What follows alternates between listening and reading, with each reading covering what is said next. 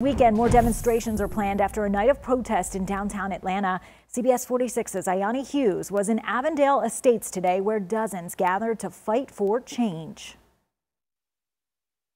As racial tensions grow across the country, protesters here in Avondale Estates, they hope to come out and spread a few messages, hoping for systemic changes in their city. Nashina Smith is new to the Avondale area. Just learning a lot about the history that this community was founded on racism, and the community has profited off of systemic racism. She and dozens of others lined North Avondale Road Saturday to stand in solidarity with the Black and brown community and fight for systemic changes within their city. I want there to be some progressive change in that, so that people of color, indigenous people, and Black people could feel welcomed here.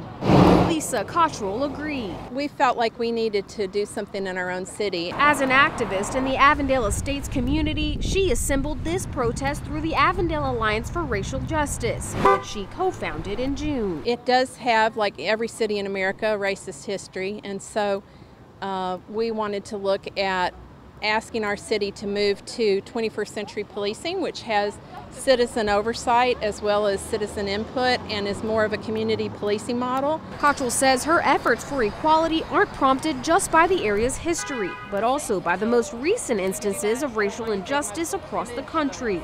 People really appreciate us turning around the reputation of Avondale as kind of racist, because I really, and I'm not just talking about individual racists, I'm talking about turning around structural racism, And so it just, if nothing else, it means a lot to us to have the community feel like we're supporting them. In Avondale Estates, Ayani Hughes, CBS 46 News.